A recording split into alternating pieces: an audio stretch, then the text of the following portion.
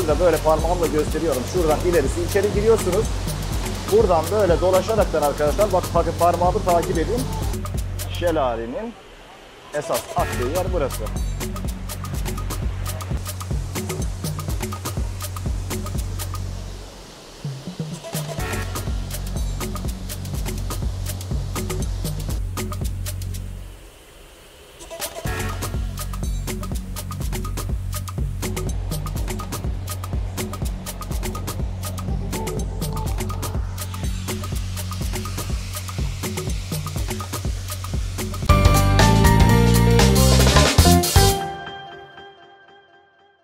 Arkadaşlar hepinize selamünaleyküm. Nasılsınız, iyi misiniz?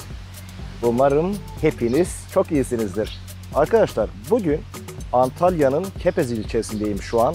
Varsak Mahallesi'ndeki Düden Şelalesi'ndeyim. Yani Antalya'nın Kepez ilçesine bağlı Varsak Mahallesi'nde bulunan Düden Şelalesi'ne geldim. Hep beraber şelaleyi bir gezelim. Arkadaşlar burası Düden Şelalesi'nin girişi. Burada yazıyor zaten öğrenci 3 lira, yetişkin 5 lira. Arkadaşlar Düden Şelalesi'nin etrafı yeşillik, böyle hoş, gayet güzel arkadaşlar. Yani buraya yazın sıcak günlerinde gelip iyi vakit geçirebilirsiniz. Bu arada bazı kaynaklarda buranın isminin İskender Şelalesi veya Yukarı Düden Şelalesi olarak geçtiğini gördüm. Onu da bir söyleyeyim size arkadaşlar. Aynı zamanda halk arasında Düdenbaşı Şelalesi diye de biliniyor. Gelip burada eşinizle, çoluk çocuğunuzla birlikte çok keyifli vakit geçirebilirsiniz değerli dostlar.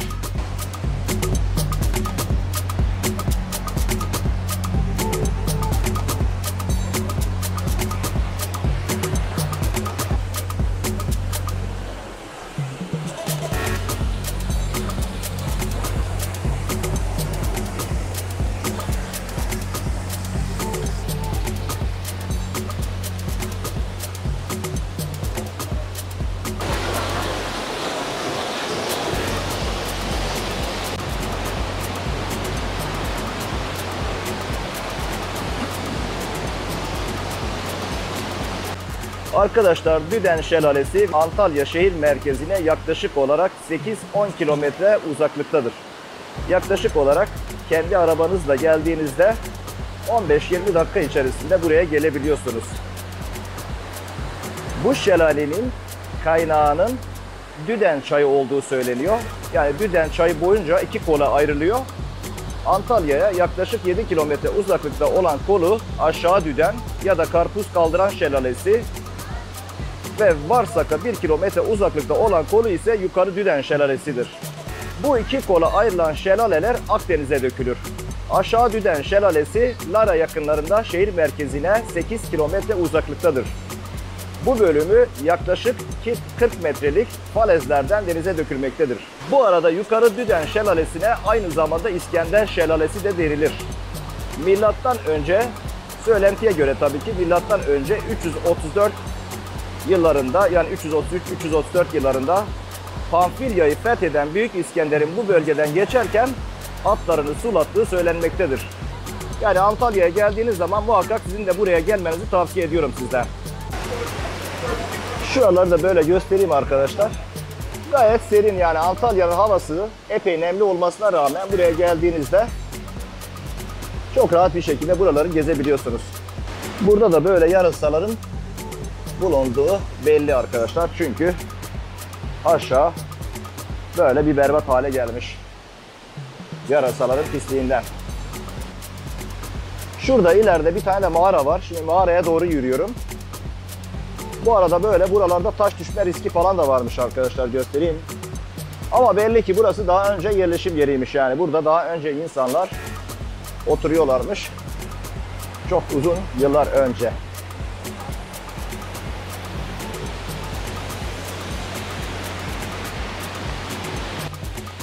Arkadaşlar biliyorsunuz ben bu tarz videolar da çekiyorum. Sadece tapınak ve cami videosu veya ne bileyim Hindistan videosu çekecek değiliz.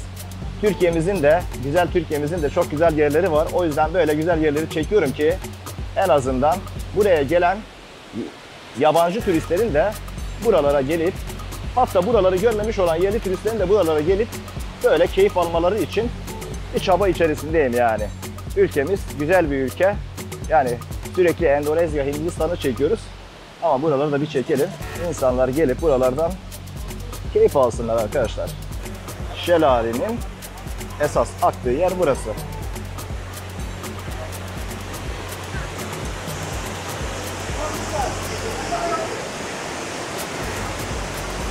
Şelalenin güzelliği kendini ortaya çıkarıyor, gösteriyor.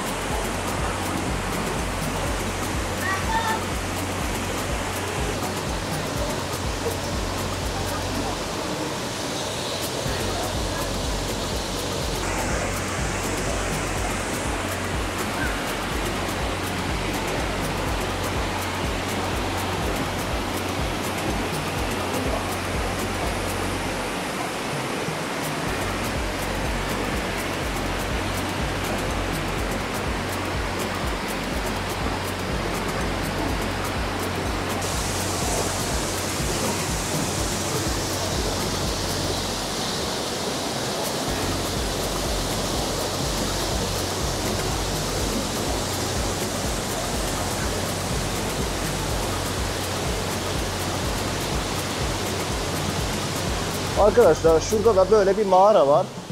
Mağaranın girişi hemen şurada ilerisi. Şurada böyle parmağımla gösteriyorum. Şuradan ilerisi. İçeri giriyorsunuz. Buradan böyle dolaşaraktan arkadaşlar, bakın parmağımı takip edin. İçeriden dolaşaraktan şöyle şu kısma doğru gelebiliyorsunuz arkadaşlar. Yani şu kısma. Hatta oradan içeriden dolaşarak şurada bir yerlerden çıkıyorsunuz. Ben şimdi mağaranın içine doğru gideceğim. Oradan sizin için de görüntüler almaya çalışacağım.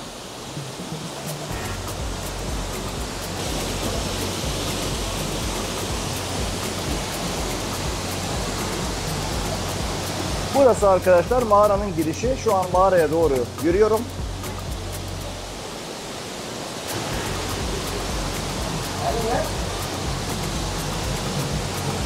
Teşekkür ederim.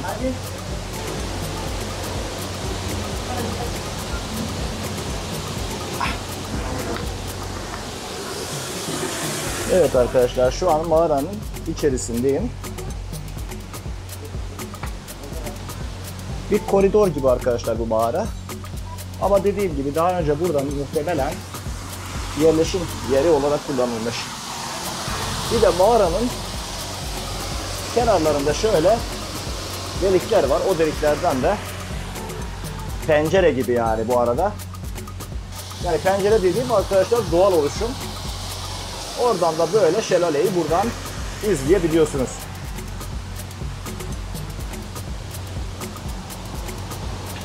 Şöyle mağarayı, bakın dediğim gibi tekrar burada da böyle bir yer var. Ama muhtemelen buralarda zamanında insanlar yaşıyorlardı arkadaşlar. Bakın bir tane de pencere burada var. Mağara belli bir yere kadar gidiyor. Tekrar oradan sonra geri dönmek zorunda kalıyorsunuz.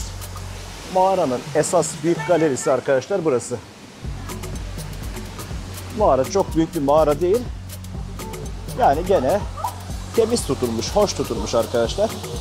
Daha buraya kadar, hatta daha ilerisine kadar gidebiliyorsunuz. Ama mağaranın esas büyük galerisi arkadaşlar burası.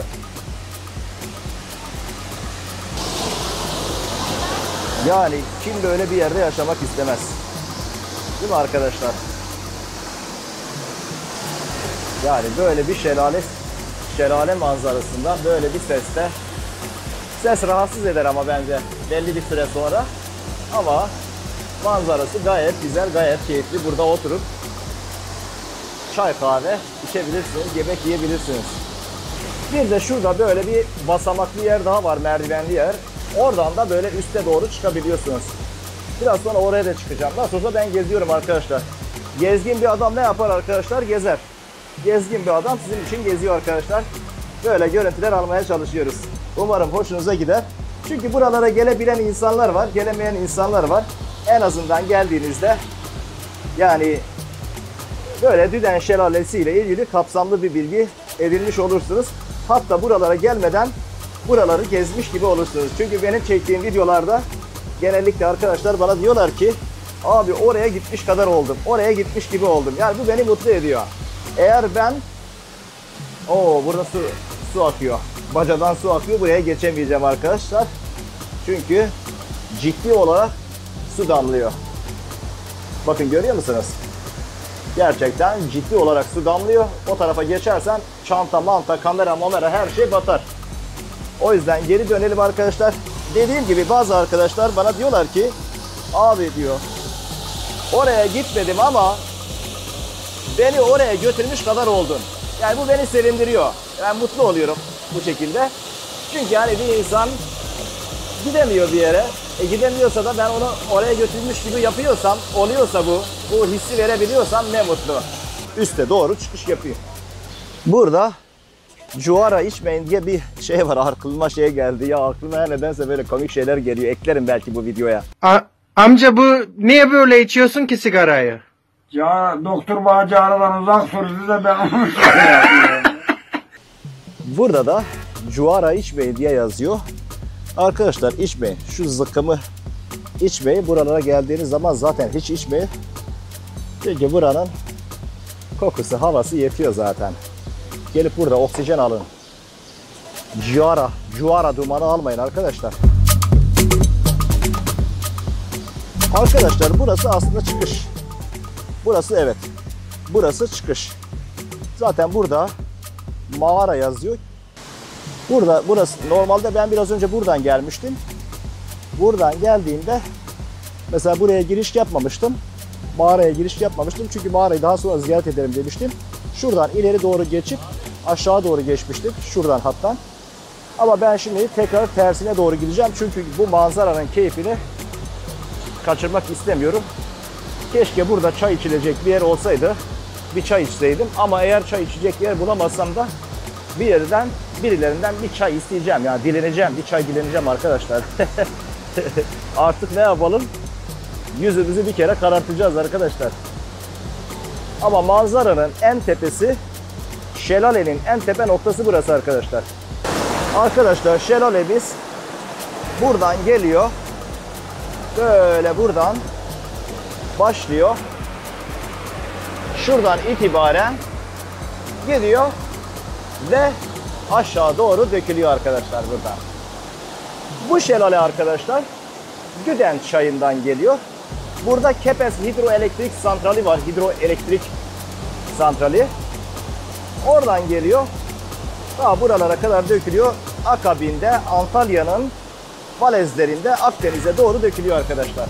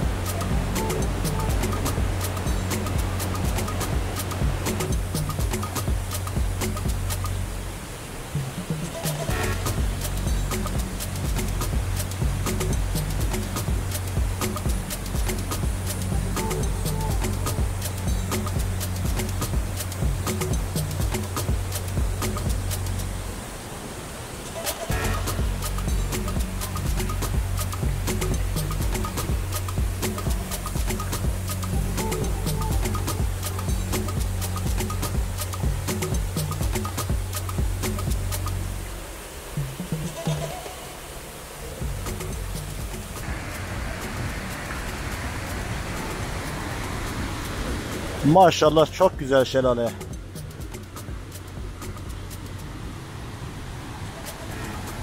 Değerli dostlar, bir videonun daha sonuna geldik.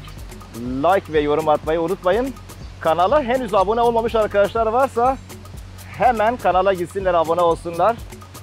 Daha sonra yeni videolarda görüşmek üzere. Kendinize iyi bakın. Allah'a emanet olun. Hoşça kalın.